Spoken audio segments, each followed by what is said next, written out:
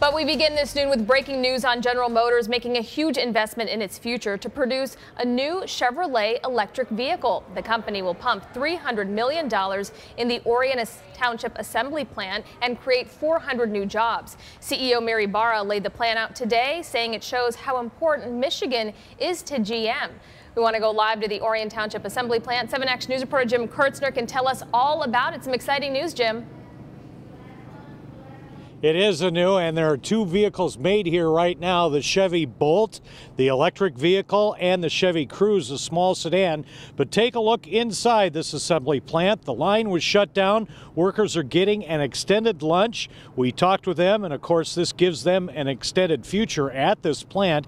Comes just 2 days after Ford announced a big investment in Flat Rock to develop electric and self-driving vehicles down there. And clearly part of this message was directed at President Trump, who again this week criticized General Motors for shutting down plants. The first of those was in Lordstown, Ohio, a couple of weeks ago. Today, this is big welcome news that brought a standing ovation.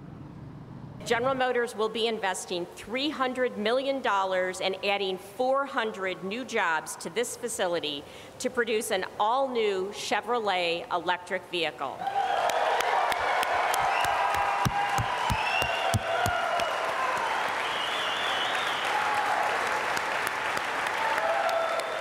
It was difficult to drive in here today and not come to the microphone and talk about the damn roads.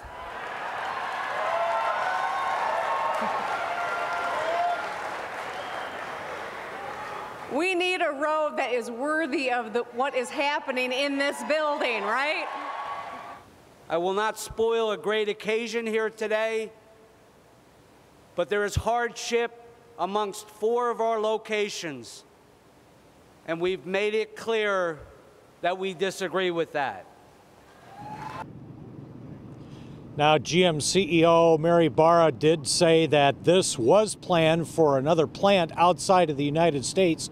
She wouldn't say which country, and she wouldn't answer my question when I asked her if that was Mexico. As I said, we talked to some of the workers here. They've been watching as these GM other plants are set for closing, including the big Detroit Hamtramck plant later early next year. So what's going through their minds now with this and their future, and what sort of specific message came from here for President Trump? A lot more to come on this when we see you again at 5 o'clock. For now, I'm reporting live in Orion Township. Jim Kurtzner, 7 Action News. All right, Jim, thank you. We will look forward to that tonight at 5.